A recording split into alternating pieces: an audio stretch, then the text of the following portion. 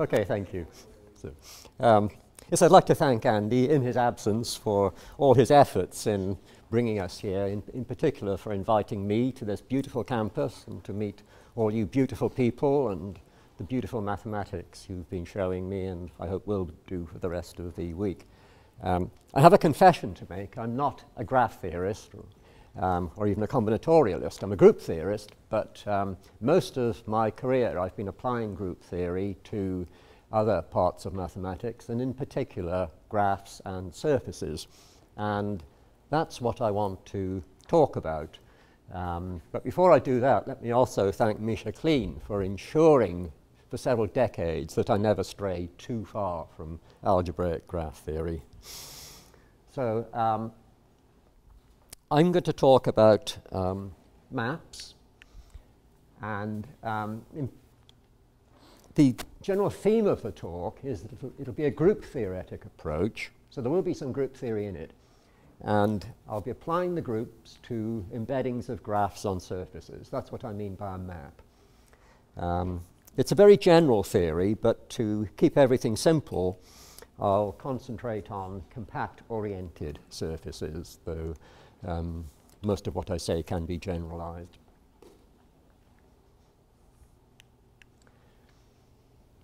There'll be two main topics. The first one will be about regular maps. Regular here means having a high degree of symmetry. And in particular, that the underlying graph has to be arc-transitive, and I'll be talking about various classes of arc-transitive graphs where one can apply certain techniques from group theory, mainly finite group theory, though occasionally combinatorial and geometric group theory. In the second part of the talk, I'll concentrate on the way in which certain embeddings of bipartite graphs provide a rather surprising link between two other areas of mathematics. One is the theory of Riemann surfaces, and the other is the theory of algebraic number fields and their Galois groups. Maps on surfaces, you can think of them as being motivated, first of all, by late 19th century mathematics, in particular the four-color problem, efforts of people like Hefter, for instance, and also function theory, work of Klein and other people, using tessellations of surfaces to describe certain automorphic functions and certain groups that act on surfaces.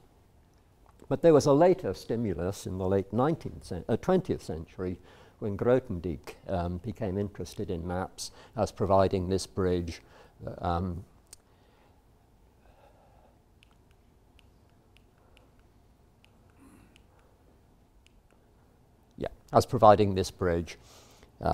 at the end. Okay, so let's start with the definition. A map, for me, then, it's an embedding of a graph in a surface. And the rules are that the graph is going to be finite and connected. I'm allowing loops, as in the example here. I'm also allowing multiple edges. The surface will be compact, connected, oriented. So we've chosen an orientation, and it's without boundary. All of those conditions can be relaxed, but I'm not going to do that except in one rather obvious case where the surface will not be compact. We'll come to that in a minute. There's an example, and that's drawn, well, it's drawn on the plane, but if you use stereographic projection, you can think of it as a map on the sphere. And, well, if you get bored, it does represent a particular mathematician, and I will tell you later who it is. A bipartite map is simply one in which the graph is bipartite. So you have black and white vertices, and the only edges go between black and white vertices. Now, there's a very useful and concise way of describing a bipartite map, and that's by a pair of permutations. We have the orientation of the surface. Maybe I'll switch that off, I don't know. Yeah, there we are. There's the orientation, the clockwise, anti-clockwise orientation of the surface. I say clockwise because the clock in my office goes the other way around, just to make the students feel a bit uneasy. X rotates edges around their incident black vertices. So if you start with the edge here, X takes it to this edge, X squared would take it here, X cubed, and then back to E. So it rotates around black vertices. So the edges around that black vertex go around like that. Y does exactly the same thing with the white vertices. So if you start with the edge here, you go to EY squared is there, EY cubed is back here. Warning at the bottom, these are not in general automorphisms. They tear the graph apart. They don't preserve incidence. They're just permutations. What about faces? Well, if you define Z to be the inverse of xy down here, then that rotates edges around faces. If you don't believe me, well, Z takes E 2 steps around to here. Now do X, that takes it back here. Now do Y, that takes it back here. So ZXY is the identity, and therefore Z is the inverse of that. But you have to remember that Z rotates edges 2 steps around the faces, whereas X and Y go 1 step around the black and white vertices. You've got these 2 permutations. They generate a group. It's finite because there are only finitely many edges, and it's transitive because the graph is connected. That's one of the assumptions. So if you start with any vertex, any edge, you can get to any other edge by applying X and Y in some order.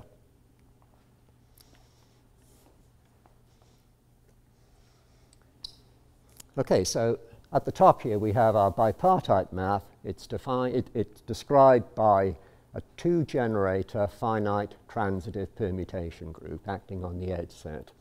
The black and the white vertices correspond to cycles of X, and the faces correspond to cycles of Z. And you can reverse this process. If you give me such a finite transitive group, G, with a particular generating pair, then I can use that as a recipe to reconstruct not just a graph, but actually the surface. Because I can look at the cycles of X and Y, that tells me how to join the edges together, and then the cyclic order within those cycles gives me the neighborhood of each vertex on the surface. So you can reconstruct, at least topologically, the bipartite map from that data of those 2 permutations. And there's an easy example down here. If you take A5, the alternating group, in its natural representation, take X to be of order 3, so it's a 3-cycle, Y to have order 2, so it's a double transposition. The only way they can generate A5 is if their product has order 5. So you get one face, a single cycle of Z, and you have black and white vertices, and this is the bipartite map that you get. It's a map on the sphere. Finally, at the bottom, isomorphisms of bipartite maps. By an isomorphism, I mean a homeomorphism, orientation-preserving homeomorphism of the surfaces that takes one embedded graph to the other, preserving colors. And it's easy to see that these correspond to group isomorphisms which match up generators in the obvious way.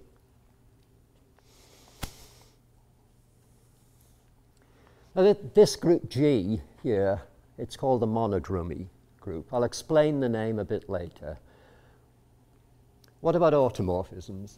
Well, the automorphisms of any bipartite map B, these can be thought of as permutations of the edges which commute with X and Y. They have to preserve the structure. The structure is determined by X and Y, so they need to commute with X and Y. And because X and Y generate G, that's equivalent to commuting with G. So the automorphism group is simply the centralizer of G in the whole symmetric group.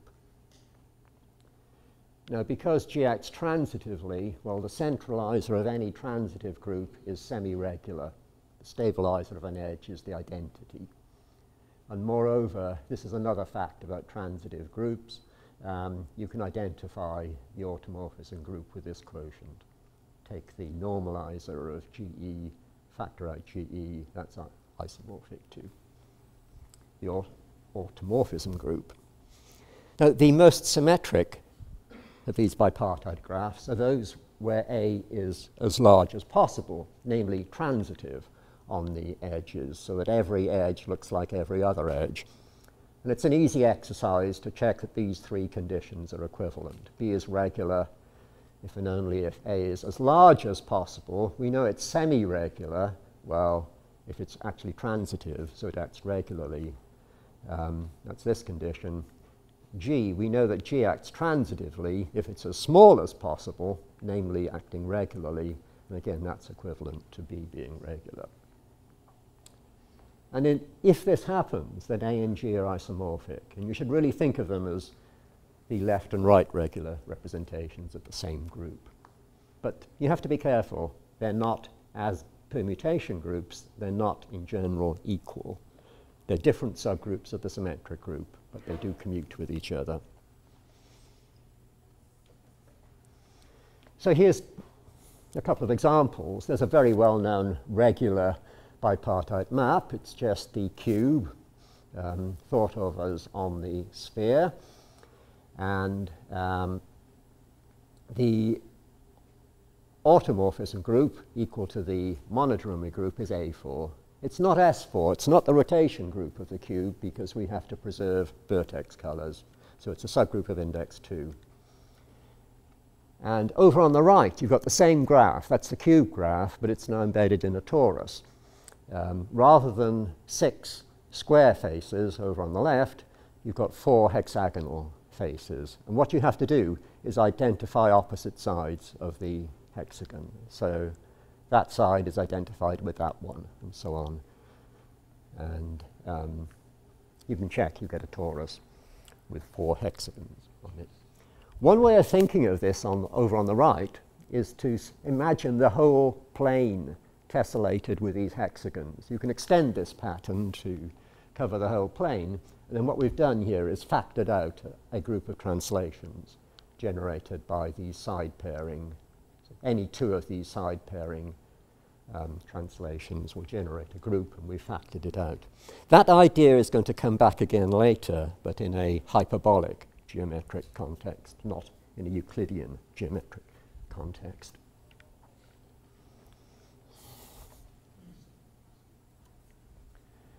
Okay, there are a few numerical parameters you can attach to these bipartite maps. The Euler characteristic, it's the usual formula, the alternating sum of the number of vertices, edges, and faces.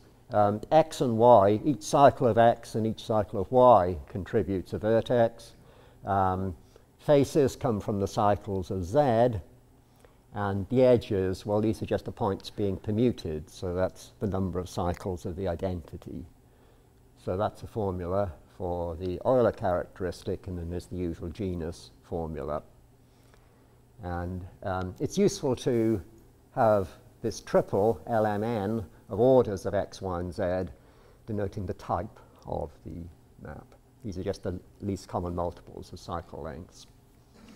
In the case of a regular map, all the cycles of X have the same length, namely L, and likewise for Y and Z, so you can count the number of cycles easily, and you just plug that into the formula, and you've got the characteristic.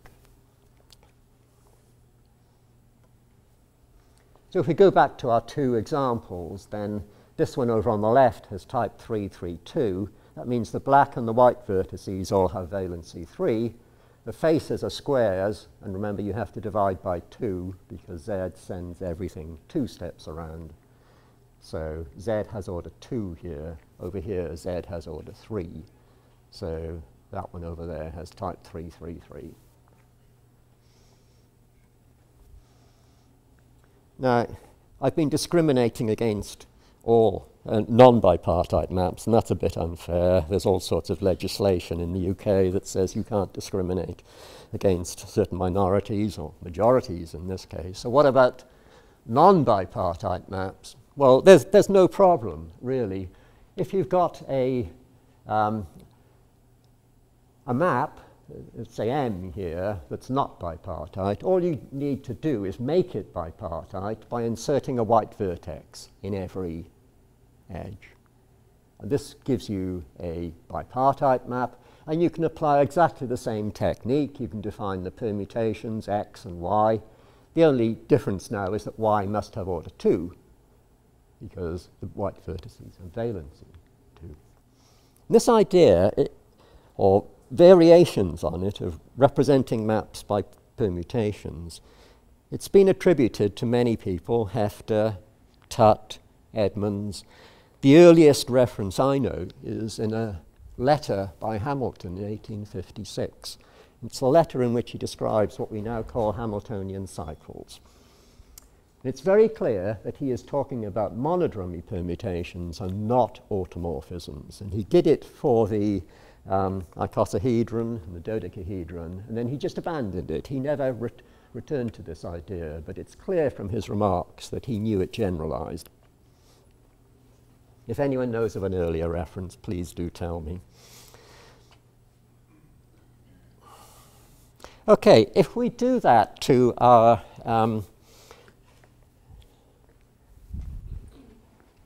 one-armed bandit, let's just do it here. So here's the one-armed bandit, and what we have to do is put white vertices. There are 6 edges, if I've done it correctly. And the edges, in general, the edges of this bipartite map correspond to the arcs of the original map. So you can think of x and y as permuting arcs of M or permuting edges of B. And if you do that here, well, we've now got 12 edges on that bipartite map. So we're going to get a group of degree 12. It's the Mathieu group, one of these sporadic simple groups, a group of order 95,040. And, well, it comes up in many contexts.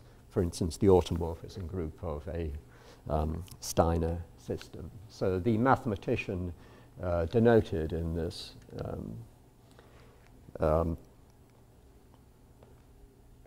little drawing here is Mathieu. And it was pictures like this that motivated Grothendieck to call this theory dessin d'enfant, children's drawings, because when you actually do the drawings, they often come out like, looking like a child's drawing of a human being.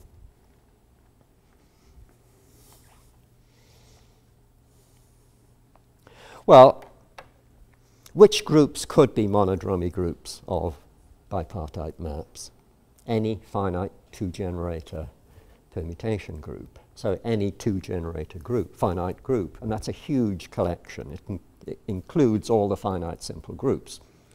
It's a lot to deal with. It's very convenient to replace this collection by one single group. And this is the free group of rank 2. I've called it delta up there. Freely generated by capital X and capital Y. And if you've got a bipartite map described by a monodromy group G, then you can use this to get a transitive representation of delta. Just map capital X and Y to lowercase x and y, and you've now got the free group delta acting transitively on this finite set of edges. And the transitive representations of delta correspond to the conjugacy classes of subgroups of finite index. These are called map subgroups. So we've now got this correspondence between bipartite maps and conjugacy classes of subgroups of delta, namely the stabilizers of edges. And properties of bipartite maps correspond to properties of these subgroups, and the most useful one is that the regular maps correspond to normal subgroups. And then, well, we know already that for a regular map, A is isomorphic to G, and then just by the first isomorphism theorem, that's also delta over M.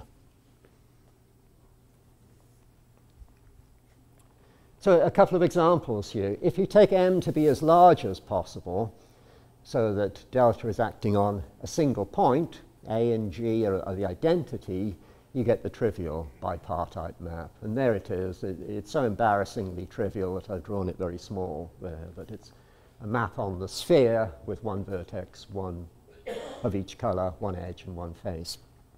A bit more interesting is example 2. Philip Hall, in a famous paper in 1935, showed, among many other things, that the free group of rank 2 has 19 normal subgroups isomorphic to A5.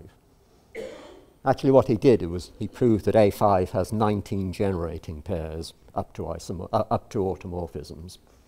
So what you get then is 19 regular bipartite maps with that automorphism group. Some of them are very familiar, the dodecahedron and the icosahedron. If you make them into bipartite maps in the way I did over there, you get regular bipartite maps of those types. But there's also others of higher genus, like the great dodecahedron. If you take the icosahedron, then the neighborhood of one vertex looks like this. You have a vertex here, and then a pentagon around it, something like that. So you have 5 vertices around it. And what you do is you delete the triangular faces and replace them with a pentagon, joining up the neighbors. And if you do that for all the vertices, you get a map with 12 pentagonal faces, and that's the great dodecahedron. It has genus 4, and it has the same symmetry group as the original icosahedron. So that gives you a map of type 525. That's the great dodecahedron. And there are others as well. You can also enumerate not just the regular bipartite maps, but all of them. An easy check of the subgroups of A5 shows you that it has 7 faithful transitive representations, and it's got 19 generating pairs up to automorphisms, and so you get 133 bipartite maps. I certainly don't have a list of all of them, but the one that we had earlier is one of them. That's a non-regular bipartite map with monodromy group A5.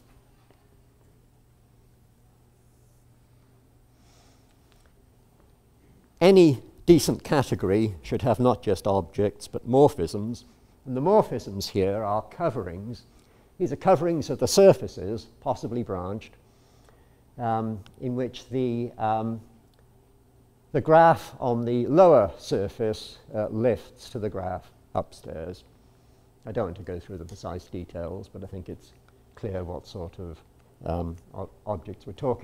morphisms we're talking about here. And these correspond to inclusions between the corresponding map subgroups of delta. And the normal inclusions, if M1 is normal in M2, you have a quotient group, and this acts as a group of automorphisms of B1, and you have a regular covering induced by this group of automorphisms. And a theorem that David Singerman and I proved a long, long time ago now when we were starting this subject tells you that every bipartite map, or indeed every map, you can delete bipartite from this theorem if you want. Every map is the quotient of a regular map by a group of automorphisms. And the proof is really very straightforward. It's the only thing I'm going to prove today. If you start with your bipartite map corresponding to M, subgroup M, you simply take the core of M, that's the intersection of the conjugates, it's the largest normal subgroup contained in delta, and it again has finite index, and let B tilde be the regular map corresponding to that, and then you just check that it has all the correct properties up there. That theorem is not at all obvious if you don't bring some group theory in. In fact, many of the people in topological graph theory were surprised or even disbelieving when we told them this. Then we just showed them the proof. But you have to have some group theory to make sense of it. So there's the theorem again. I just put it up there again. And the consequence is that for many purposes, it's enough to study regular bipartite maps and their automorphism groups, because all of the others have this form, quotient of a regular map by some subgroup of the automorphism group. So if you know all the regular maps and their automorphism groups, then in principle, you know everything. And so here's the example again. If you apply that to this particular bipartite map B, then B tilde is in fact, it's the dodecahedral map made bipartite, as over there. And then the subgroup you have to quotient out is A4, one of the point stabilizers in A5.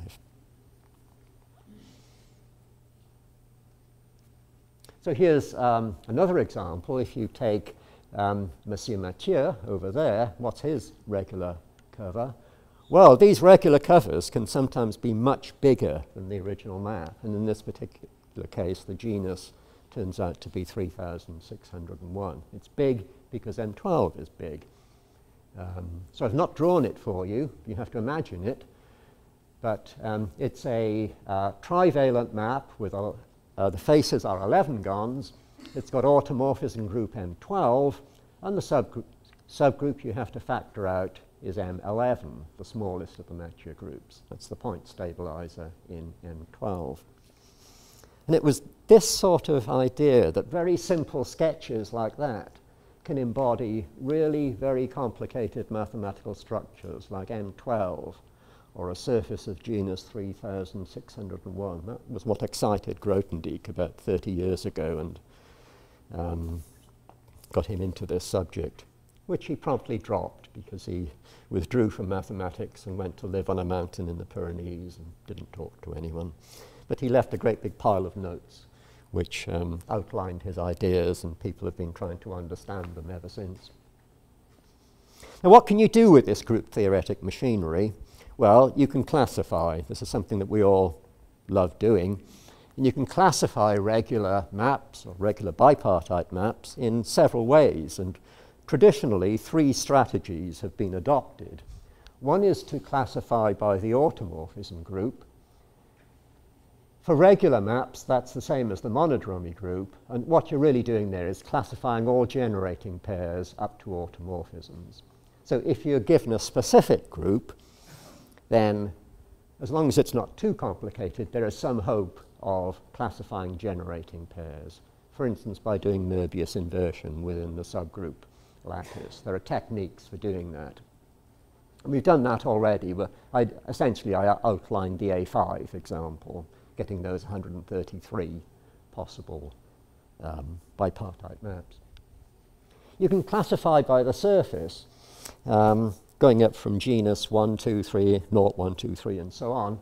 And initially this was done by hand up to genus about 6 or 7, really rather laborious problem.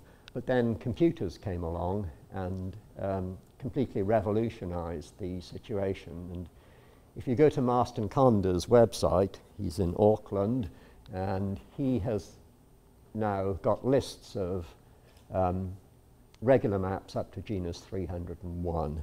And these were found by using some very clever computational group theory to classify low-index subgroups of triangle groups. And this is very useful because we've now got experimental evidence that goes far enough to make conjectures or verify or disprove conjectures. The third way is to classify regular maps in terms of the graph. The graph has to be arc-transitive. That's implied by the regularity condition. And what you can do is look at your favorite class of arc-transitive graphs and try to find suitable subgroups of the automorphism group. They have to be 2 generator subgroups. They have to act in the right way on the edges. And a number of classes of graphs have been classified in this way, complete multipartite, etc. But there are plenty more one can work on if one wishes. So what I want to do is tell you the situation with complete graphs and then complete bipartite graphs. So the complete graphs, Norman Biggs, another mention from Norman this morning, in 1971 he was building on earlier work of Hefter, he showed that the complete graph Kn has a regular embedding if and only if n is a prime power. And the construction that he gave was to build them as Cayley maps over the additive group of a finite field. That's why n has to be a prime power. You take the field to be the vertex set, And then for each vertex, you specify the neighbors to have this cyclic order. You take a generator alpha of the multiplicative group, that's a cyclic group, and the neighbors are v plus 1, v plus alpha, and so on in that cyclic order. And what you find is that the automorphism group is just the affine group of the field. And the number of choices of alpha, well, you have a cyclic group of order n minus 1 here, so the number of choices is phi of n minus 1, phi is Euler's function. And you can show that two different choices of alpha give you isomorphic maps if and only if they are equivalent under the automorphism group, under the Galois group, which is cyclic of order E. Then Lynn James and I proved that Biggs's examples are in fact the only ones, and that relies on work of Zassenhaus classifying the sharply two-transitive permutation groups. The point here is that the automorphism group, for a complete graph, it has to act sharply two-transitively on the vertices, because every pair of vertices are joined by an edge, and if you have two edges, then there has to be an automorphism taking one to the other, so the group is acting two-transitively on the vertices, and the stabilizer of an edge is the identity. So there's only one automorphism taking one edge to another. So you've got a sharply two-transitive group, and Zassenhaus classified those, and you can read off from his classification that the automorphism group has to be this.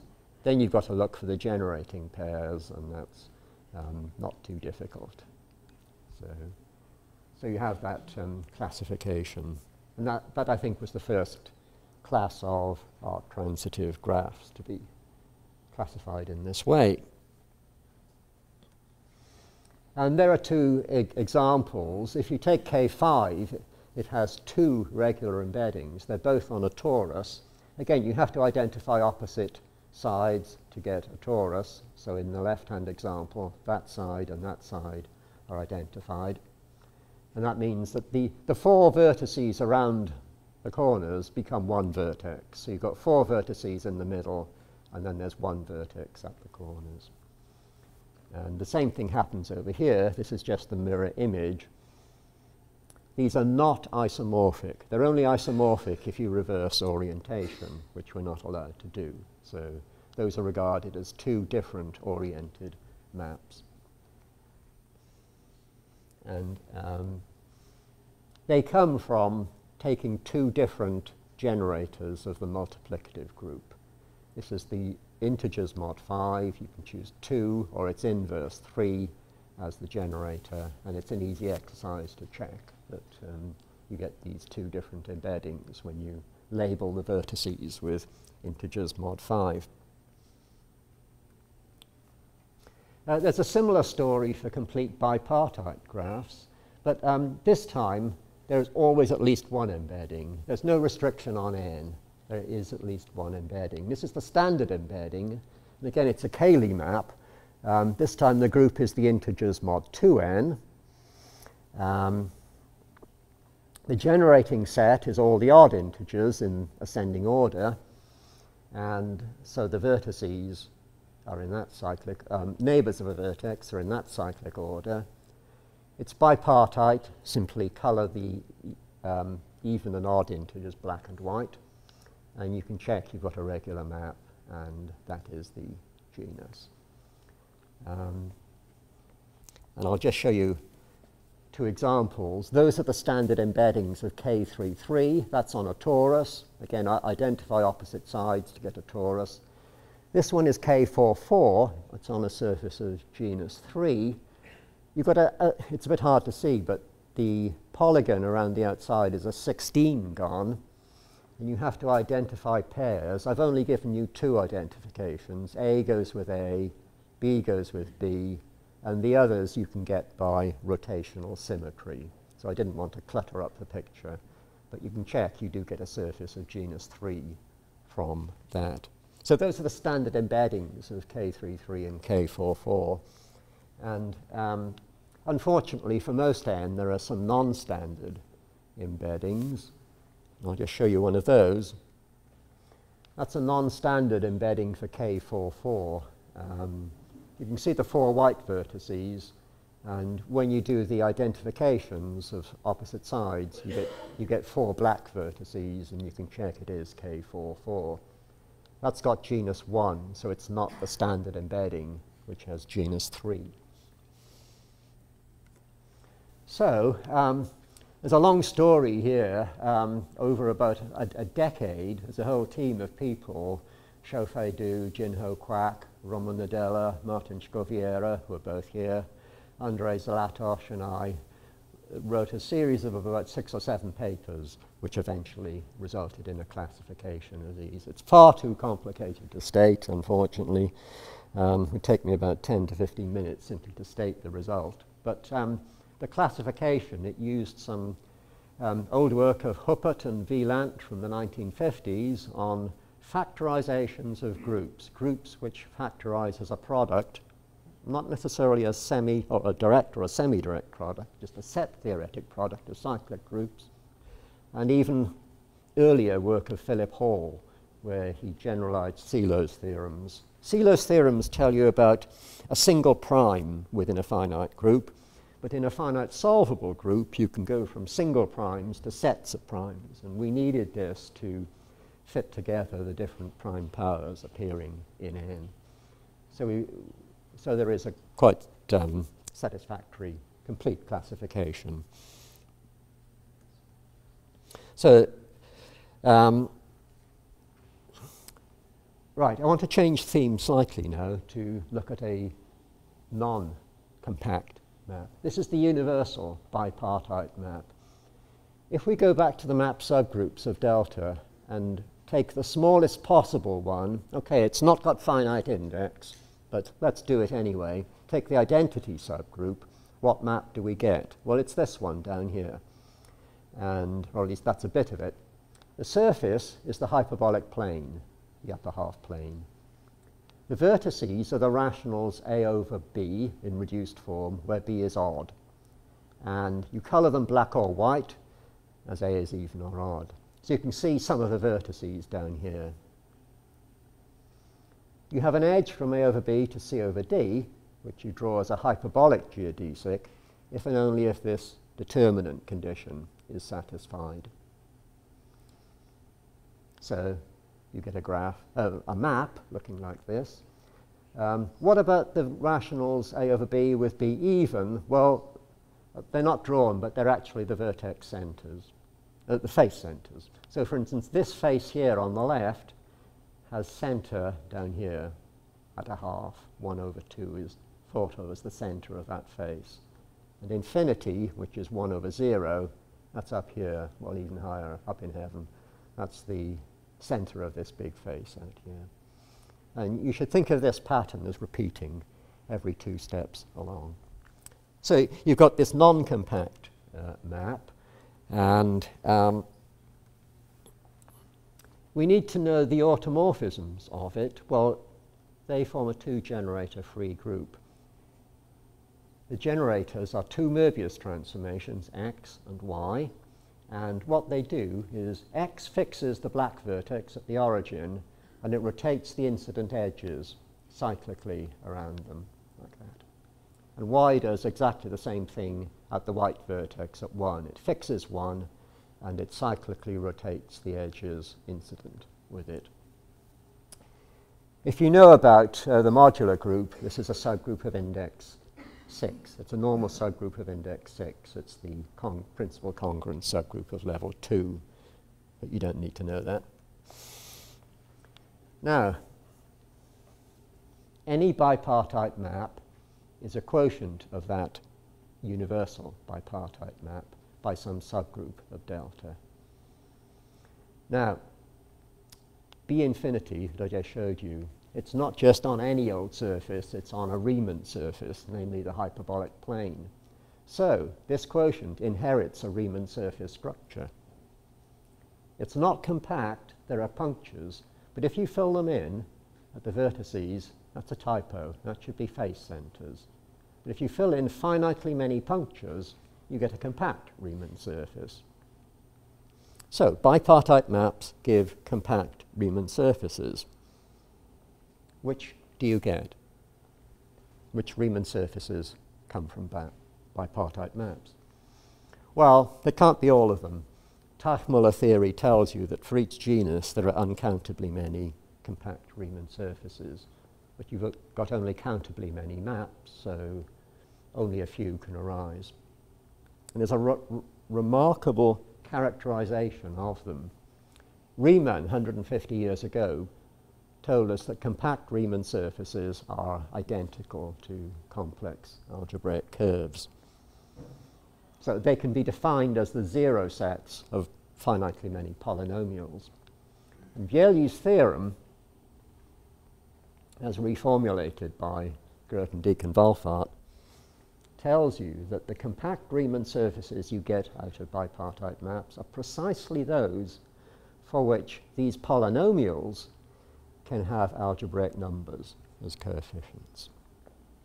He actually stated it as a lemma in the inverse Galois problem, but it was Grothendieck who noticed the significance of it, and then it was reformulated by him and Wolfart in these ways. So these bipartite maps, they're telling us that a certain class of Riemann surfaces, namely those obtained from bipartite maps, is precisely equivalent to algebraic curves defined over the algebraic number field. Very surprising. When I first saw this result, I nearly fell off my chair. Okay, one of these curves defined over the algebraic numbers, we call it a Biely curve, and there's more to it. The bipartite map corresponds to an inclusion of a subgroup M of finite index in the free group, and that inclusion induces a covering of by B of the trivial bipartite map, the one with a single edge.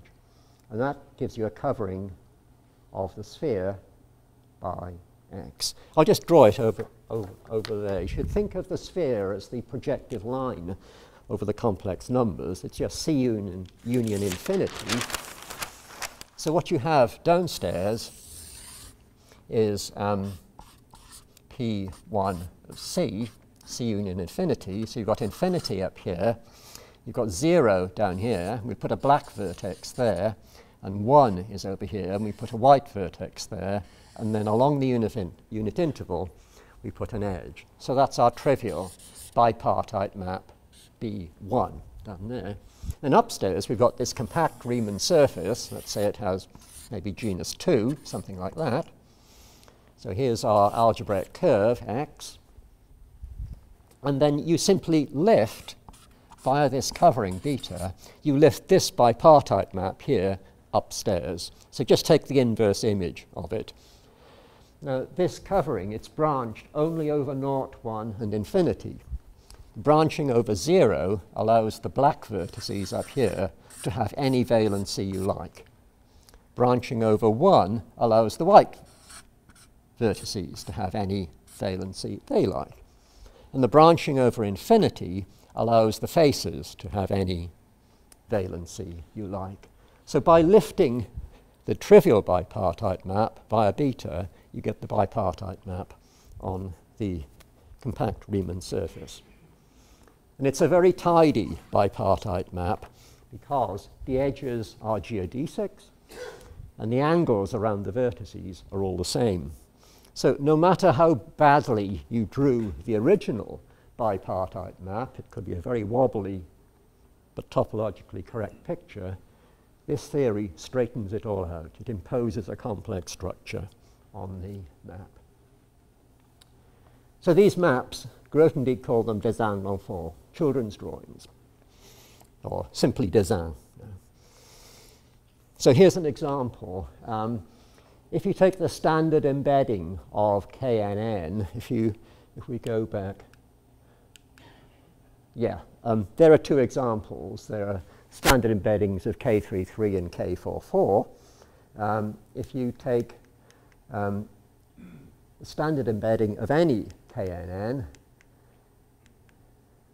then the subgroup M that you get, it's the subgroup of the free group generated by commutators and nth powers. That's a normal subgroup. If you factor it out, the automorphism group is the product of two cyclic groups of order n. The curve you get, it's a very famous curve. It's the nth degree Fermat curve. It's defined by this equation, and you can see the link with Fermat looking at that equation. That's a curve of genus n minus 1, n minus 2 over 2. And the Bielyi function is very simple to describe. These are homogeneous coordinates, x0, x1, x2.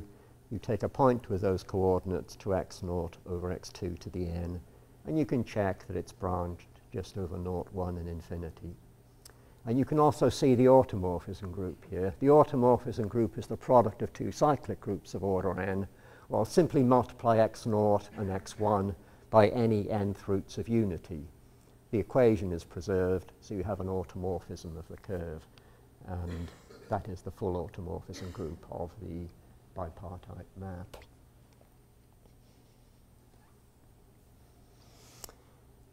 Galois theory comes in at this point. I just told you that a Dessin, or a bipartite map, can be identified with a Bielyi pair. X here is a Bielyi surface, so it's an algebraic curve defined over the algebraic numbers, and then beta is this covering, it's this rational function. That's also defined over the algebraic numbers. Now the Galois group of the algebraic number field, it's called the absolute Galois group, just the group of field automorphisms. It's a very important object in algebraic number theory, and it's a very mysterious object. It's very complicated, but it's important to understand it. It acts on these Bielyi pairs. These are defined by equations with algebraic number coefficients. So you can simply let the Galois group act on those coefficients, and it induces an action on Bielyi pairs, and hence on Dessin. And Grothendieck's suggestion was that we should use this action as a way of studying the absolute Galois group in order to find out more about it. So here's a rather easy example. If you take Monsieur Mathieu over on the left, and here's Madame Mathieu over on the right, do a few calculations, and you find that the number field required to define them is the quadratic field, q root minus 11. That's got a Galois group of order 2, simply generated by complex conjugation, and surprise, surprise, complex conjugation transposes those two. Well, how could it be otherwise? But there are much more interesting examples. And here's one of the first non-trivial examples. If you take these three bipartite maps of genus 0, it turns out that they form an orbit under the absolute Galois group. They are defined over the splitting field of that particular polynomial. That's got Galois group S3, and it permutes them transitively. Now clearly the top two are mirror images of the other, so that's no surprise. But this one down here doesn't seem to have much connection with the other two, but it's in the Galois orbit. And the reason is that apart from the identity and complex conjugation, the elements of this Galois group act very discontinuously. They tear a bipartite map apart and then reassemble it. And that's what's happening here.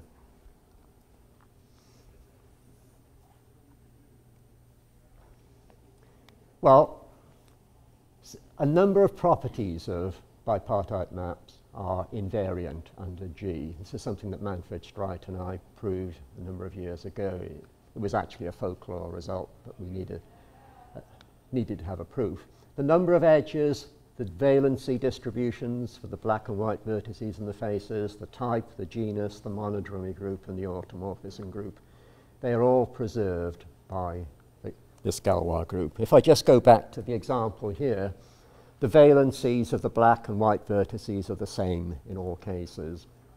It's not so obvious what the monodromy group is, but it's S6 in all cases. You've got 6 edges, so it's a group of degree 6, and in fact it's S6 in every case. Despite this, this restricts the action of the Galois group enormously, you might think, but nevertheless, this huge group, it's an uncountable group, it nevertheless acts faithfully up to isomorphisms on, well, Grothendieck first pointed out, and it's an easy observation, that there's a faithful action on these Desins. It's still faithful if you fix the genus. Genus is preserved, so if, for any fixed genus, you've still got a faithful action. That was proved about 10, 15 years ago. If you restrict to plain trees, you might think these are the simplest maps you could possibly have, maps of genus 0 with one face. Lila Schlepp's proved that the action there is faithful. 2 years ago, Gabino and André proved that it's faithful on regular Desins, and Robert Kacharczyk, this appeared on the archive just a month or two ago, if you restrict to regular Desins of a given hyperbolic type. That's excluding the maps on the sphere and the Euclidean plane, but those that live on hyperbolic surfaces, surfaces of genus greater than 1, then you've got a faithful action. So if you look at any of these classes of Desins, then you can get a faithful action of this Galois group. And the consequence of this, I've just listed all these faithful actions again, but the consequence is that you can see all of algebraic number theory, because all of algebraic number theory is wrapped up in this one group. So if you understand that group, you understand algebraic number theory. And this gives you a hope of at least getting some insight by looking at these Desins. Of course, life is not as easy as that. There's a big practical problem. It's very difficult to work out explicit examples of how this Galois group acts on Desins. I've given you a couple of very simple examples here. There are less trivial ones, but we could do with a lot more. So I think I'll just finish by talking about the regular Desins that come up from the complete and complete bipartite graphs and how the absolute Galois group acts on them.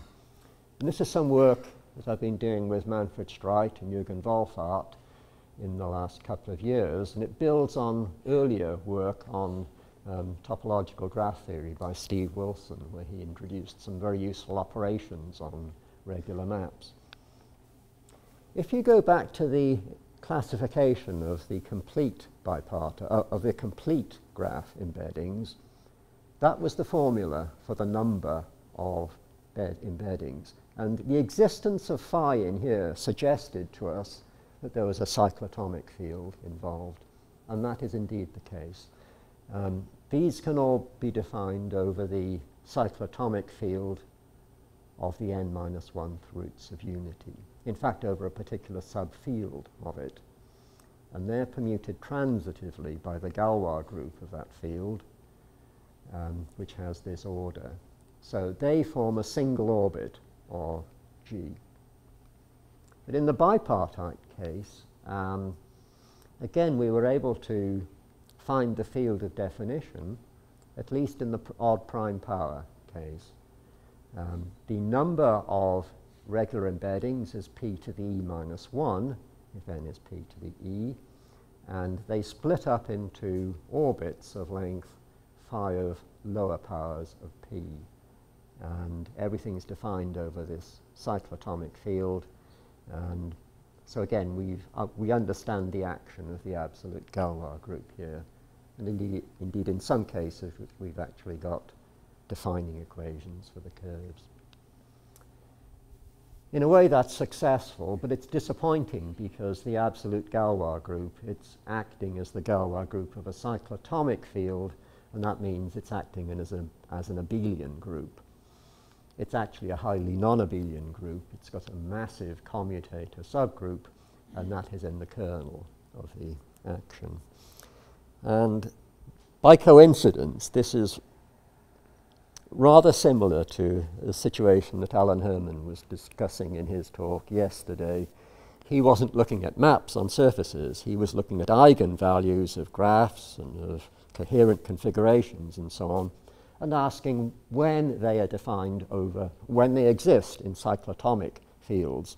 And again, in most of the familiar situations, they are elements of cyclotomic fields, but there are some exceptions. And that's what's happening here. We know, in fact, because of the faithful action of the absolute Galois group, that there must be many exceptions. There must be many cases where you need non-cyclotomic fields.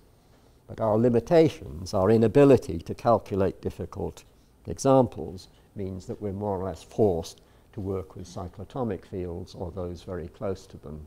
So we're getting either abelian actions or actions that are very close to abelian. So the big outstanding problem is to find explicit orbits that exhibit these non-abelian actions and allow us to see not just the top, not just the abelian quotient of the absolute Galois group, but more of the internal structure. At the moment, we can see the tip of the iceberg up above the water, but there's a whole 90% or more of it underneath the water, and we'd like to know more about that. And I think that's a good place to stop, so I'll stop there. Thank you.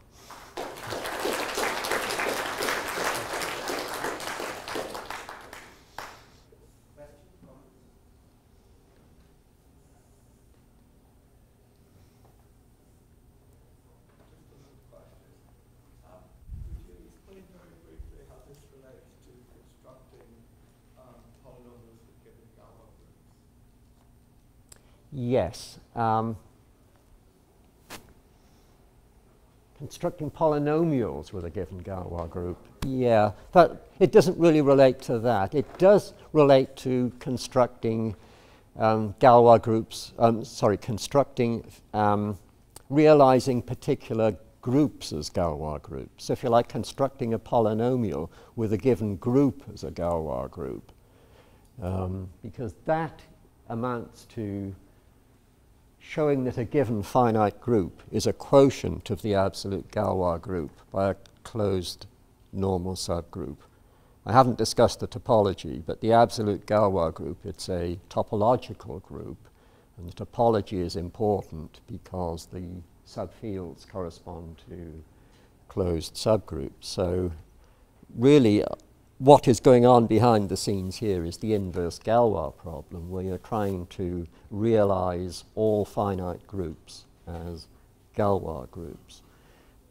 Constructing specific polynomials doesn't really enter into this. The specific polynomials do come up when you try to calculate Galois orbits.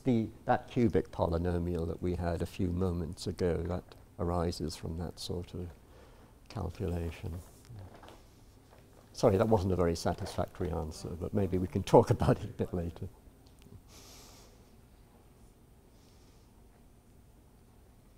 Can you realize all of the principal congruent subgroups?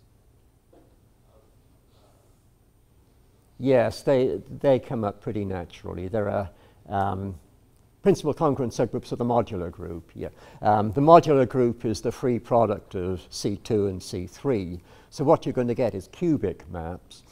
And if you reduce the modular group mod n, the kernel is the principal congruent subgroup of level n. And what you get is a map of type 3 to n. So it's a cubic map, and the faces are n-gons. And these are very well understood. Number theorists know all about this situation. So the principal and the non-principal congruent subgroups of certain levels are realized, yes. There's no big problem with them. It's the non-congruent subgroups of the modular group that are much more interesting because they predominate, but they're much harder to get a grip on. Yes?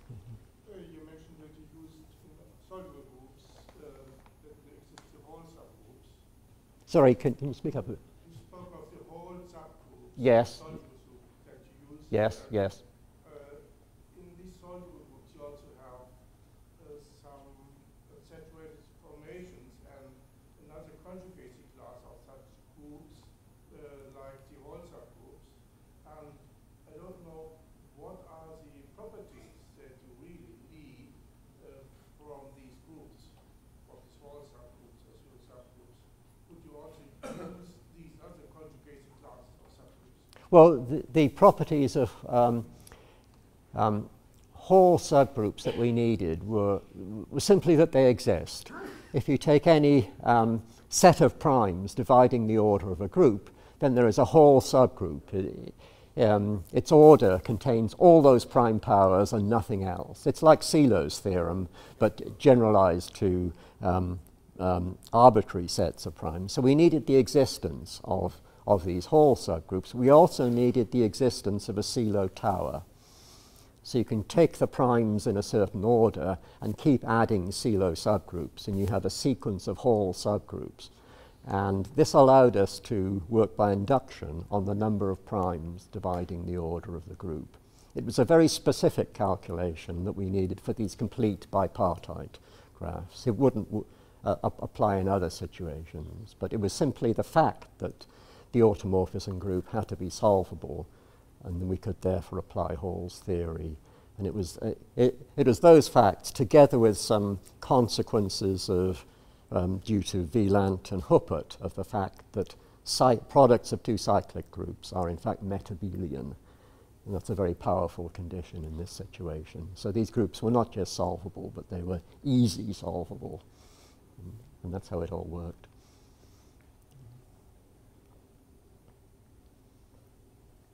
Okay, let us give Sam a very strong applause. Thank you.